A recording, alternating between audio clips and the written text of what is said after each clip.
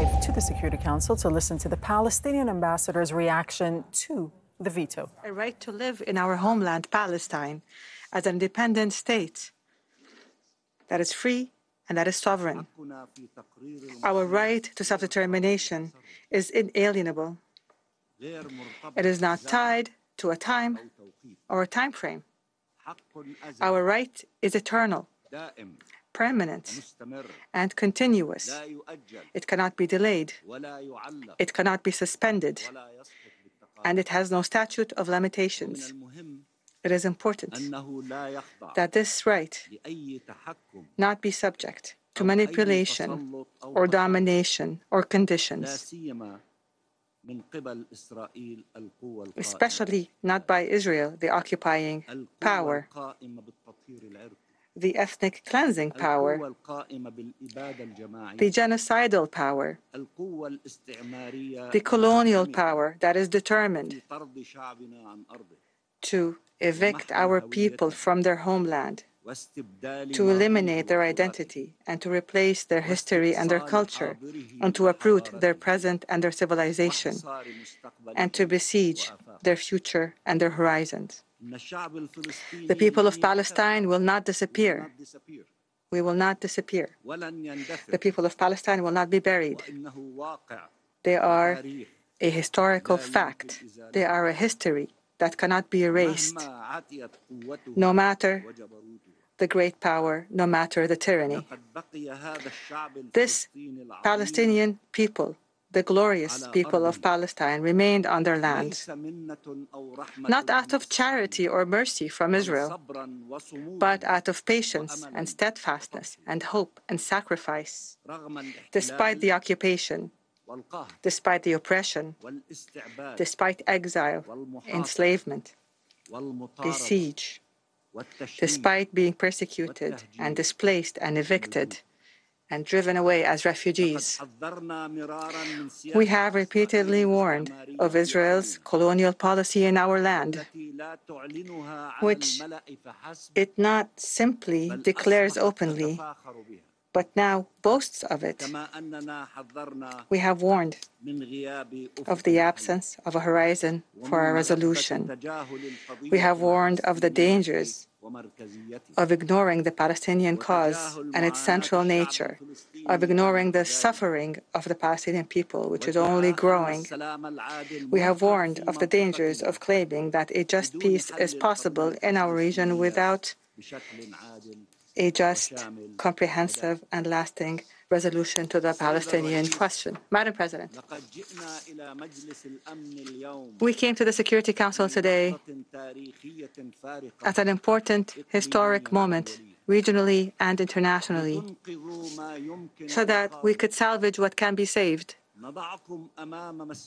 We place you before a historic responsibility to establish the foundations of a just and comprehensive peace in our region. You are before the opportunity to revive the hope that has been lost amongst our peoples. We put you before the responsibility of interpreting and translating your commitment toward a two-state solution along the 1967 lines into actual action, firm action, that cannot be maneuvered or retracted. The majority of the Security Council members have risen to the level of this historic moment, and they have stood on the side of justice and freedom and hope, in line with the ethical and humanitarian and legal principles that must govern our world, and in line with simple logic. Here, we renew our sincere appreciation to sisterly Algeria and to the Arab and Islamic groups and the member states of the non-aligned movement and the Maltese presidency of the Council, a dedicated presidency that has managed our proceedings wisely. We express our appreciation to all of those who supported the Palestinian membership request and all of those who voted in favor of the draft resolution. By all of your statements, those who voted in favor and even those who voted differently, of the passion that it contained in your commitment and understanding the pain and the moment of the Palestinian people. I salute you in the name of the Palestinian people and their leadership. Sayyid al-Rais, Madam President, we accepted the two-state solution along the 1967 borders as an international vision of peace. The Arab states put forth the Arab Peace Initiative to support this vision. We built our state with the efforts of our sons and daughters and with the support and trust of the international community, despite the obstacles placed by Israel. We have engaged in the peace process in a manner that would secure our supreme national interests, and we have abided by the foundations of a peaceful and legal settlement to the conflict. The Palestinian leadership, under the presidency of President Mahmoud Abbas, continues to be committed to this peaceful track, and we renew our call for an international peace conference to be held under multilateral international sponsorship, a conference that aims to put an end to the Israeli occupation and achieve the independence of the state of Palestine. But the question remains, is there a true partner for peace in Israel? Is there a partner in peace with us in Israel?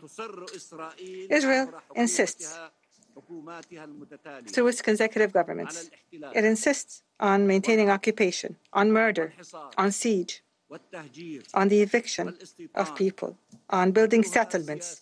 These are all policies and practices that run counter to the United Nations Charter and to the resolutions of the United Nations, and all aim to achieve just one objective, namely to snuff out any hope of a sovereign Palestinian state, of a Palestinian state that exists as a viable state.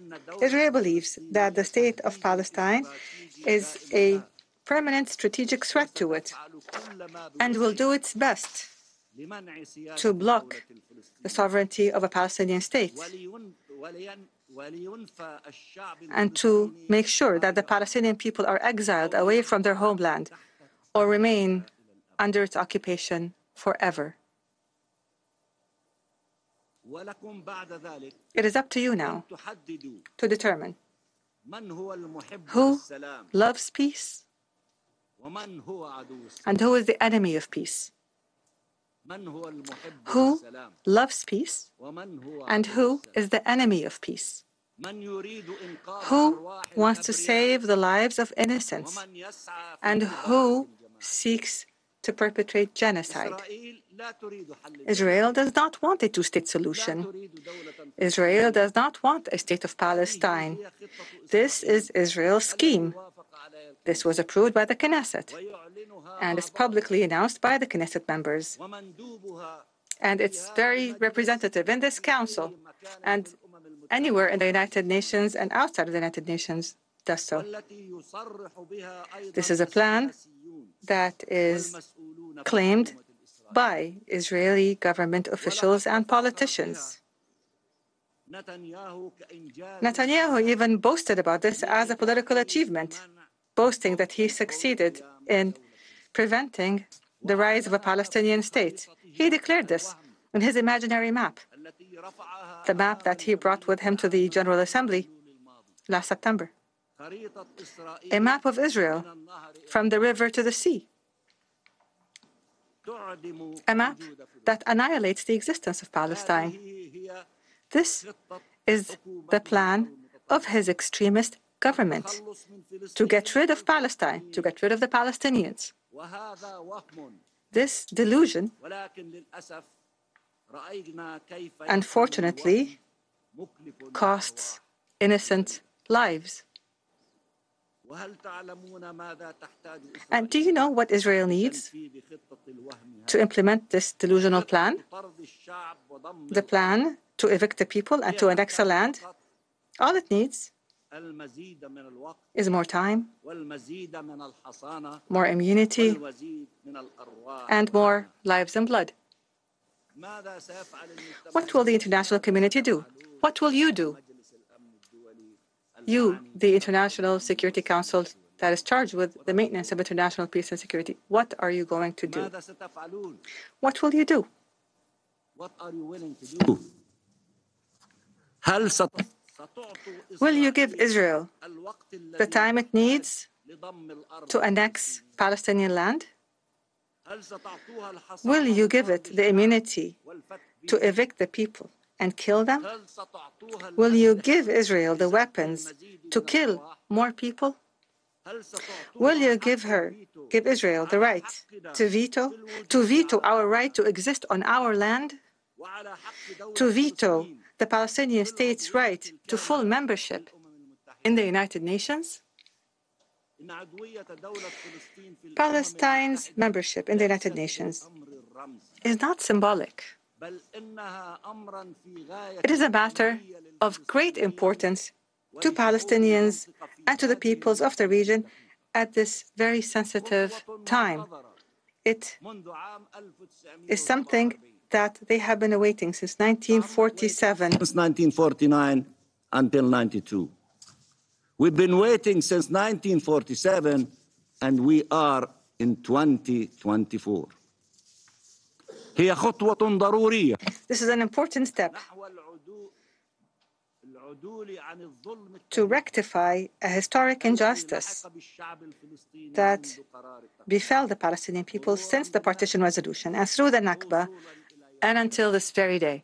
It is an important step to revive faith in international legitimacy, in international law, and in this very organization, its charter, and to revive hope in the peaceful settlement of the conflict. Giving Palestine the membership is a manifestation of our right to self-determination. It consolidates the legitimacy of the state of Palestine in a manner that is irreversible and cannot be denied by any party. It protects and preserves the land of the state of Palestine so that it is not divvied up as happened before. Palestine's membership in the United Nations is an investment in peace. Admit us to membership. It's an investment in peace. وانطلاقا له إن عضوياتنا الكاملة. Our full membership in the United Nations does not detract from the rights of any other member state, nor does this membership threaten or cancel out the membership of any other state. We just want to be equal to all of you. We don't want to replace anyone. We want to enter your club as equal. إن تأييدكم منح دولة فلسطين العضوية الكاملة. Supporting, granting Palestine full membership has put us on the path of hope, to keep the hope alive. The fact that this resolution did not pass will not break our will, and it will not defeat our determination. We will not stop in our effort. The state of Palestine is inevitable. It is real. Perhaps they see it as far away, but we see it as near, and we are the faithful. Madam President, we are the ones who experience oppression and injustice. We know more than anyone else the nature of this oppressive occupation because we live it. We know best what a just solution is, and we tell you that the time for freedom is now. For freedom, it is the time for free Palestine. Please remember that once this session adjourns in Palestine, there are innocents paying the price with their lives and the lives of their children, the price of this Israeli action, a price to the double standards, the blind bias towards Israel, the price for the delay in justice, freedom, and peace. Madam President, the Palestinian people have borne more than they can handle. They have suffered all forms of torture at the hands of the Israeli occupier. It has become clear now, more than any time before, that this glorious people have not and will not forfeit the right to their land, despite the gravity of the suffering, of the tragedy, of the destruction, of displacement. Our Palestinian people have never lost their humanity. Our Palestinian people now are searching for the remnants of life, and you will not find a people who have a stronger desire to live an ordinary life like our people in Gaza. Gaza of pride, Gaza of glory.